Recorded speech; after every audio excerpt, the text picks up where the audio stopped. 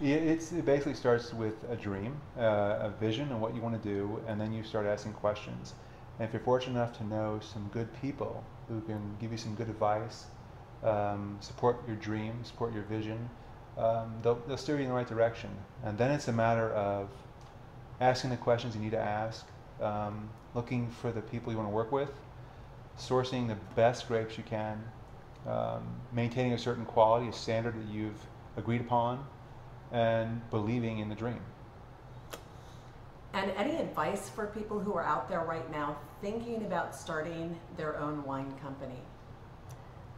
I would say if you're going to do it right, and don't be afraid to ask questions. Don't be afraid to approach people that you don't think will give you advice or great ideas, because the world is your oyster and you're only as good as information you have.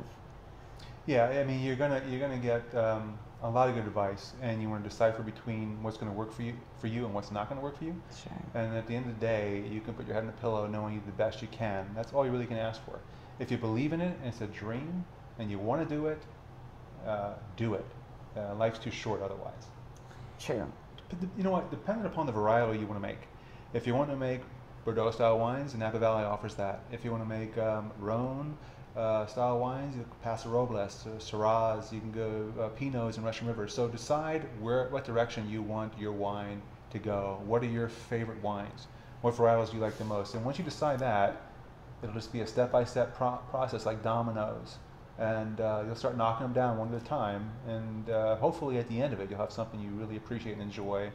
At the end of the day, that's what it comes down to. If it's something you believe in and you like, hopefully everyone else does, but at least you can be proud of that. Yeah. And I met you two, actually Stacy, and met your wine, and it stopped me in my tracks. And this was amongst maybe 30 other winemakers.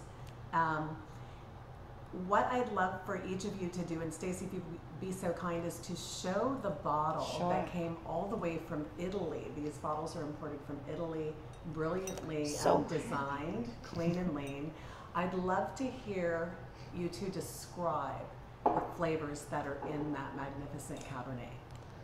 If I have to. You have to.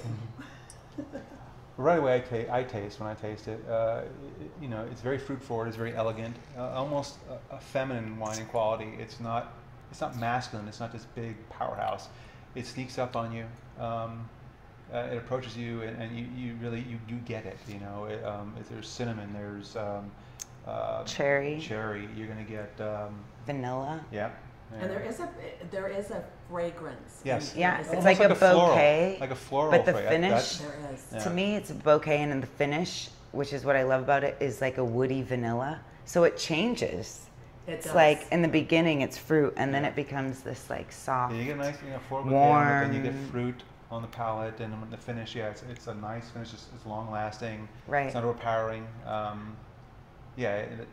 mid palate is very nice on the wine. You know, it really, I mean, from front to back, this wine delivers. And I don't want to